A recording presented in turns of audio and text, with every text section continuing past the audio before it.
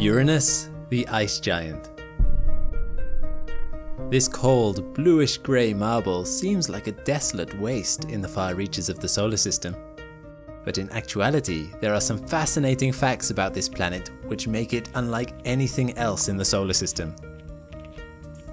I'm Alex McColgan and you're watching Astrum. Stick with me on this journey and we will explore almost everything you could want to know about Uranus. The first unique aspect of Uranus is its name. All the planets are named after Roman gods except Uranus. It's named after the Greek god of the sky, Uranus. The Latinized version of this word is what we use today.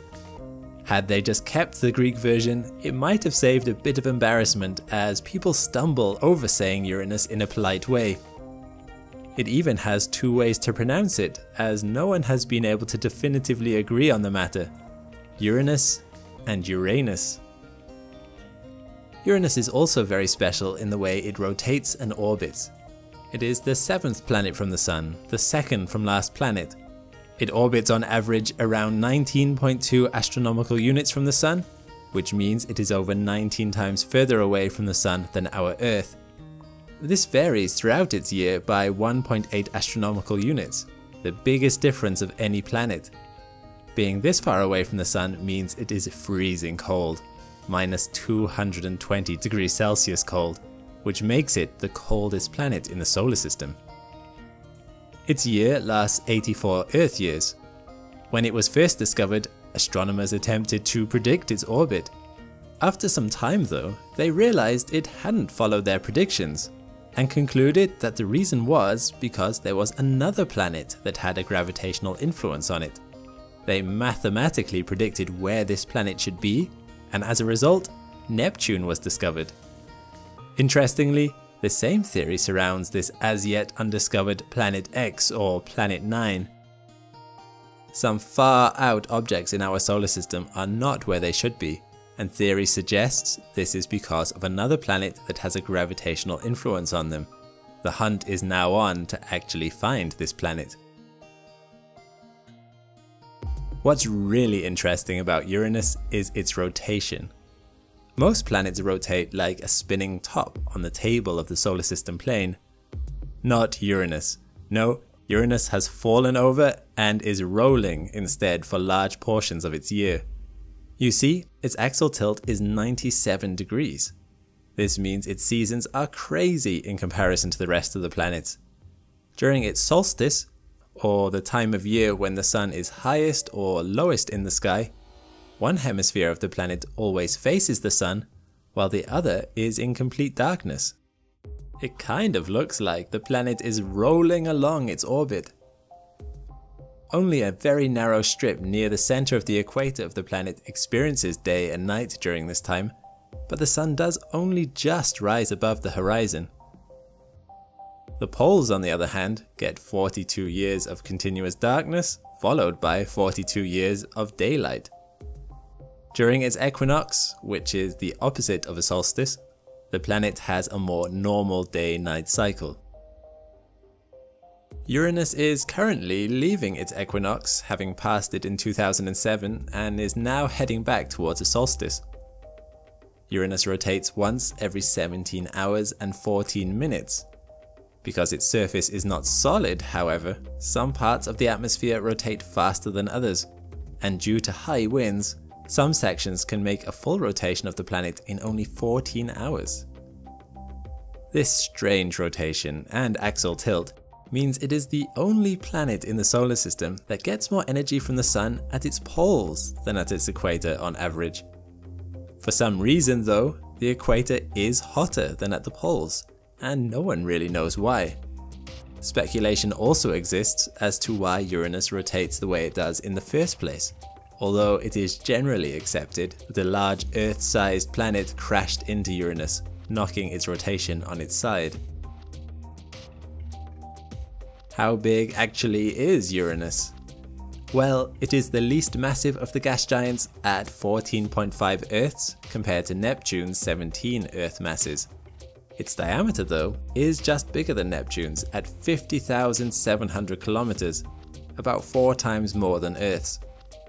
Because this mass is spread out over a large area, the gravity on Uranus is only slightly less than on Earth, at 7.8 meters per second squared, or 0.89 Gs. That would feel quite comfortable. And what is it made of? Well, it is believed to have a core just smaller than Earth of rocky silicate material, which is surrounded by a mantle of water, ammonia and methane ices. Although it's referred to as ices, this mantle is in fact very hot, reaching almost 5,000 degrees Celsius, and is more like a liquid ocean surrounding the core. So, to call Uranus a gas giant is a bit disingenuous. It is certainly not gaseous all the way through. The atmosphere is in fact very insubstantial in comparison, only consisting of a total of 0.5 Earth masses, with most of the mass of Uranus being in this core and mantle. The atmosphere is comprised of mostly helium, hydrogen, and 2.3% methane, and then a cloud layer on top. It's this methane that gives Uranus its aquamarine or cyan color. Very interestingly, some models suggest that pressure at the base of the mantle on Uranus is enough to break the methane molecules apart, which then compresses the carbon atoms from the methane into diamonds. These diamonds rain through the mantle like hailstones. The very base of the mantle could be a layer of liquid diamond or carbon with solid diamond bergs floating in it. We'll fly away from the planet just a little bit now to have a look at its planetary ring system. Uranus, much like the other larger planets in our solar system, has rings. It has 13 very dark and young rings. Most are not bigger than a few kilometers wide, and they are thought to only be 600 million years old, much younger than Uranus. They are comprised of extremely small particles, the biggest being only a few kilometers across, made of water ice and dark radiation processed organics. Their albedo doesn't exceed 2%, or in other words, they are darker than wet soil. As we'll see shortly, Uranus has a lot of moons, and the rings are thought to be the result of high-impact collisions with some moons in the past. It is unclear why some of the rings are kept so narrow, the usual explanation being that the rings are kept in line by shepherd moons, but this is only the case for one of the rings here. Uranus was discovered to have rings in 1977, when an occultation of a star occurred. The star dimmed a few times on either side of Uranus as Uranus moved in front of it, confirming the presence of rings. Uranus has only been visited by spacecraft once, and that was in 1986 by Voyager 2. Voyager 2 discovered a lot of the rings and moons of Uranus, giving us close-up shots of the faint ring system. When Voyager flew by though, this only brought the total of known rings to 11. When Hubble was launched, it also had a look at Uranus, discovering 2 additional rings that had never been seen before. The outermost ring is twice as far away from Uranus as the previously thought outermost ring. And as promised, here is a look at the many moons. Unusually, the moons are named after figures in English literature. Overall, Uranus has 27 known moons divided into 3 categories. The 13 inner moons, 5 major moons, and 9 irregular moons. The inner moons are connected with the rings of Uranus, some of which may have provided the ring's materials. The largest of these moons is called Puck, at only 162 kilometers in diameter. It is the only inner moon to be captured in detail by Voyager 2. Interestingly, these inner moons constantly perturb each other, and the system is very unstable. There's a good chance that some of them may collide again in the future. The 5 biggest moons, in order of distance from Uranus, starting on the left, are Miranda, Ariel, Umbriel, Titania, and Oberon. Titania is the largest moon of Uranus and the 8th largest moon in the solar system at 1,600 kilometers. Again, as can be seen, these are very dark objects, Umbriel being the darkest. With the exception of Miranda, which is comprised mainly of water ice, the rest are thought to be a mix of water and rocky materials. These moons may have differentiated interiors, meaning a core of rocky material with a mantle of ice.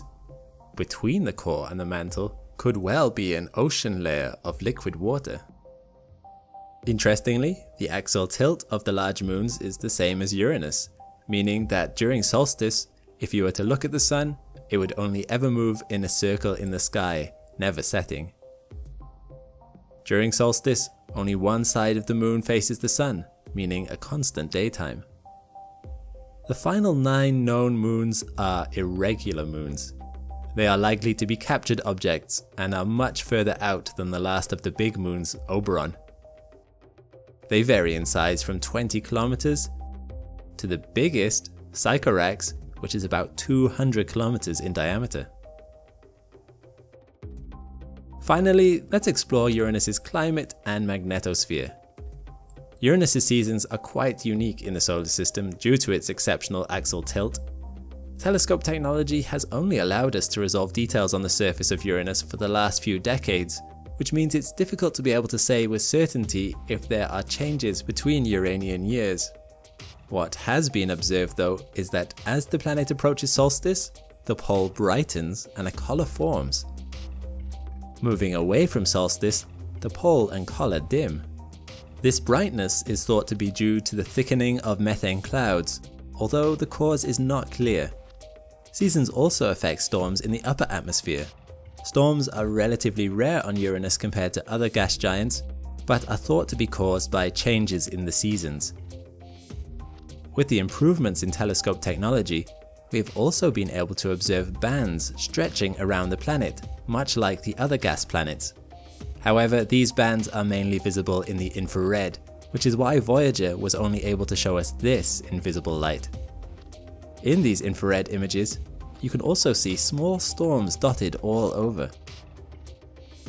And another unique feature of Uranus is its unusual magnetosphere. Usually, magnetospheres originate from the geometric center of the planet, but that's not the case with Uranus. Also, it's not in line with the rotational axis, but is 59 degrees off. This unusual placement means the magnetosphere is much stronger at the North Pole than at the South. One theory for this is the liquid diamond ocean could deflect the magnetosphere, or even that it is not the core of the planet that produces the magnetosphere at all, but rather the liquid mantle. The magnetosphere is about as strong as Earth's, and because of its unusual rotation, the magnetotail corkscrews off for millions of kilometers into space. So there we have it, almost everything you could want to know about the fascinating world of Uranus. Thank you so much for watching. I hope you've learned more about this mysterious planet. All the best, and see you next time.